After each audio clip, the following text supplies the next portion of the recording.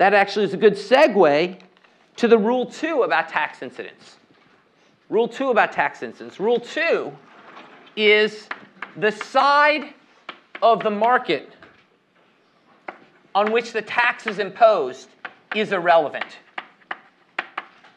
The side of the market on which the tax is imposed is irrelevant. It doesn't matter who pays the tax to the government.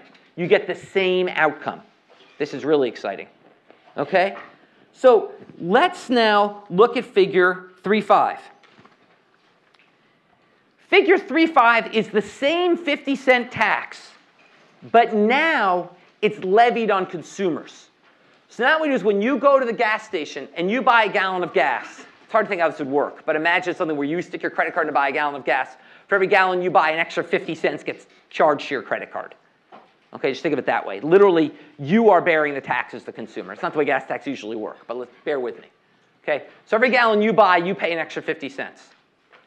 Okay, well then you might think, so if I said to you, you know what, as president, I am going to change the tax. No longer will the gas station pay the 50 cents. You'll pay the 50 cents. Can you imagine the reaction? People be up in arms. That's crazy. The gas station should pay, now I have to pay. That's an unbelievably unfair thing to do. And I would say, well, you obviously haven't taken 1401. Because if you look at figure 3.5, we can see that is an unfair thing to do. In fact, it has no effect at all. Why is that? Well, let's think about what the market happens when I levy this tax on consumers. Now, consumers say, gee, I used to be willing to buy 100 billion gallons at $1.50. But now, I'm only willing to pay $1 for 100 billion gallons because I have to pay 50 cents to the government for every gallon I buy. My demand curve is going to shift inward. Okay, I'm going to want less gas. It's going to shift inward by 50 cents. Now, producers are going to say, whoa, if you want less gas, I'm going to have to cut the price. So that if demand drops, I'm going to cut the price. And we reach a new equilibrium at point D with a market price of $1.30 and 90 billion gallons being sold. Point 1 to notice as you flip back to figure 3.4, okay, point 1 to notice is that that's the same quantity. Either way, if you levy the tax on producers or consumers, either way you sell 90 billion gallons. Point 2 to notice, when we do the math, is the burdens are the same. What's the burden on consumers? Let's put this down here again.